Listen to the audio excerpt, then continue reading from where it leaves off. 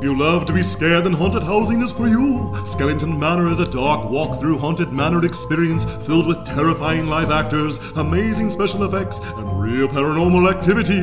Open Friday and Saturday from 7 to 11:45 p.m. and Sunday 7 to 10 p.m. And if that's not enough scared for you, go down and see the Shock House, where you will be stalked, startled, and disoriented as you travel through the passageways of Shock House. Open Thursday at 7 to 10 p.m. and Friday through Saturday 7 to 11 p.m. Also, students of Augustana will be going to the Shock House on Thursday the 27th, leaving at Gerber Center at 7 p.m.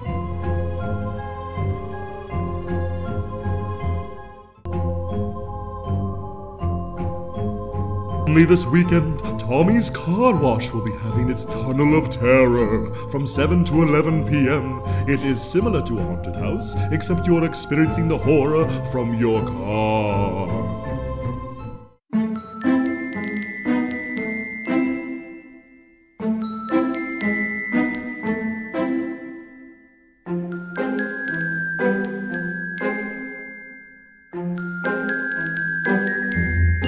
Hungry?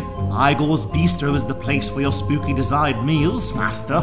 It is for all ages. They have all sorts of spooky dishes for you to enjoy. They have the Goblin Burger, the Boom Boom Shrimp, Vampire Bites, and more fun food options. They also have infected energy drinks you can enjoy called Hocus Pocus and Count Drac, and more. And enjoy all these terrifying treats surrounded by their spooky decor.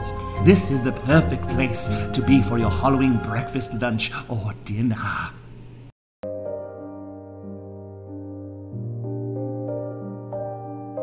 If experiencing horror in real life is not your style, come to the Rave Cinema Theater, where you still experience horror, just from a safe distance. Trick or treat, back in theaters only for Halloween at 7:30 p.m.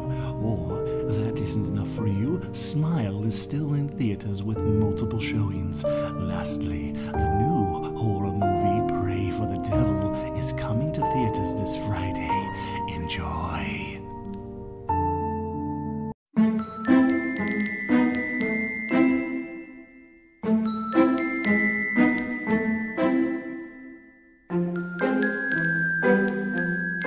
You can't celebrate Halloween without costumes, so head down to Spirit Halloween, where they have tons of scary costumes, or cute costumes if that is your heart's desire. They even have decor to add some spook to your home.